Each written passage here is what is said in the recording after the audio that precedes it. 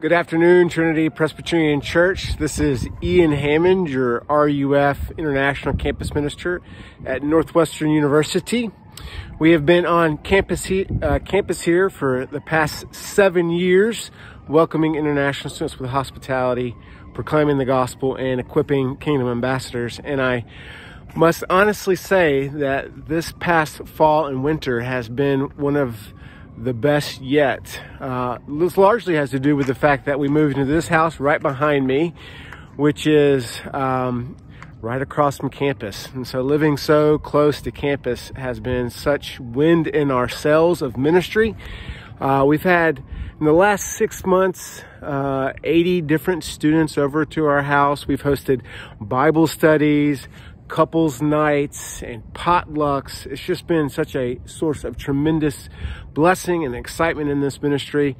We're so close to campus, in fact, that the room we meet in for our outreach Bible study is, I don't know if you can see it, it's through those trees right there. We meet there on Thursday nights to have a big dinner together and discuss a Bible story. And this past fall and winter, we saw our group grow in size. Each week, we've had a room filled with students from China and from India and Iran. And it's just been such an exciting time in the ministry. Our one-on-ones are going great as well. I started meeting with a student from Turkey recently. I actually met him on the sidewalk. He was walking with another friend of ours from Turkey. And out of the blue, he shows up to our outreach Bible study. And the first question he asked me when we walked into the room, he said, "Ian, is it okay that I come since I'm a Muslim?" And I said, "Of course." And as soon as I told him that it was okay, he began to tell me that, he was trying to figure out what it is that he believes. He wasn't too sure, but he believed that what happens to us after we die is the most important thing. And so I would love for you to pray for Tom from Turkey. God willing, tomorrow he and I are going to begin reading the Gospel of Mark.